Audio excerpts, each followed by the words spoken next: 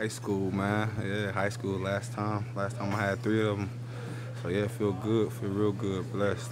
Can't even lie. How quickly did you know on the first one that you hadn't touched down on the turf? I mean, it just happened. Like I didn't feel my body touch the ground, so I just got up and kept going. The play, I guess, I don't know, it just happened.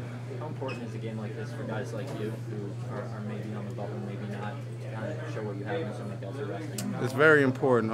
Like you said, just to show what you got, show what you can do, show the other 31 teams what you're capable of, and just go out there and put it all on tape. Felt like I had a pretty good outing. Hopefully people saw some things they like, and hopefully I'm on the here, or on the team somewhere. So. Is it not only for your offense, but also in terms of special teams to show well there? Special teams is a big part of it. A receiver, when you're fighting for that last spot, you got to have a key role on the special team. So that's a big part of it. And, being able to make big plays out there is just as big as, being able to make big plays on offense. So they got a big part in it. How do you think EJ threw the ball tonight? How do you think EJ threw the ball tonight? He threw the ball really well. EJ had a really good game. Yeah, I was excited. I'm excited for him.